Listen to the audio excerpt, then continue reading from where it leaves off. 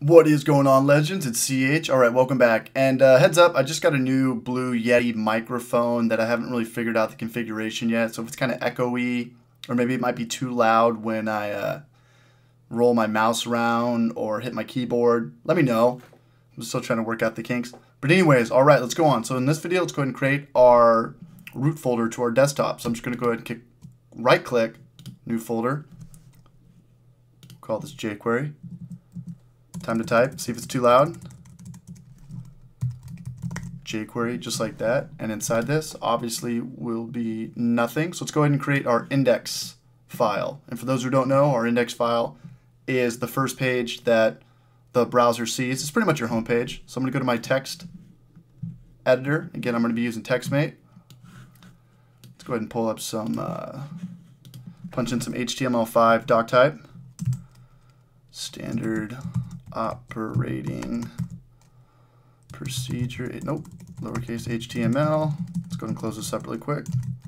HTML at the bottom, and I'm going to go ahead, since I have TextMate, I have the color sync on this, so I'm going to go ahead and change that.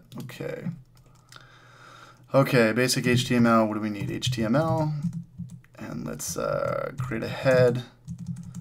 We'll close our head out. Should we give it a title? We'll give it a title. Why not? jQuery. Becoming a legend at jQuery. Okay. Let's close out our title tag. And what are we missing? Body tags. I always like having my body just on the line of code right before my closing HTML tag. Body, let's look at that. Let's go ahead and save this. Save it to index.html. Like I said, for those who didn't know, our index.html page is pretty much our home page. It's the first page a browser will see when you go to somebody's website.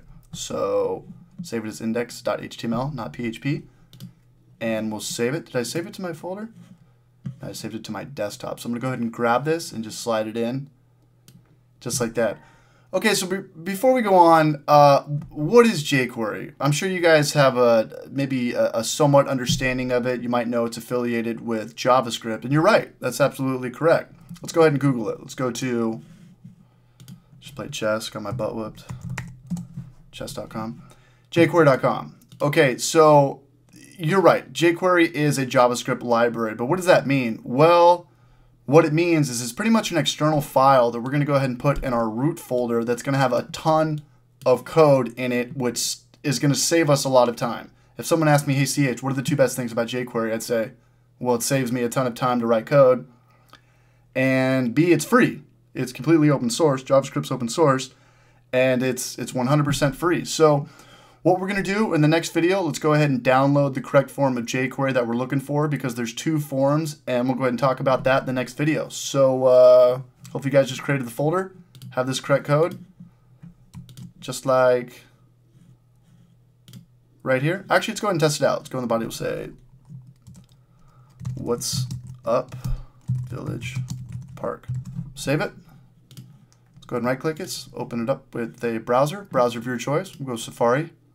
What's up, Village Park? Okay, so our browser is reading our root folder. Perfect. All right, guys, make sure you have this code. In the next video, we'll go ahead and download jQuery. See you over there. Good luck.